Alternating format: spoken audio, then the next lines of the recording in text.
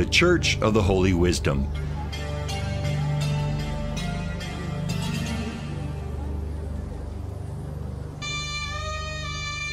It's known as the Hagia Sophia in Greek, Sancta Sophia in Latin, and Hagia Sophia in Turkish.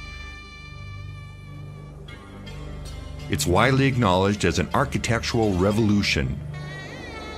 This massive structure was the largest cathedral the world had known for nearly 1,000 years and is said to have changed the history of architecture. The capital from Rome to Istanbul. You have to wash yourself before you climb. But this is not as usual. They are not inside. They are outside. And I'll show you main fountain. Now let me show you the most beautiful mosaic art to see Mary and Jesus. Justinian and Constantine. Justinian, remember, founder of the church. Constantine, who decided to change the capital from Rome to Istanbul.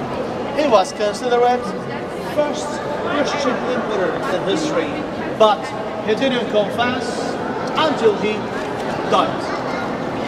Now, let's see the spectacular mosaic art. Alright, this way please.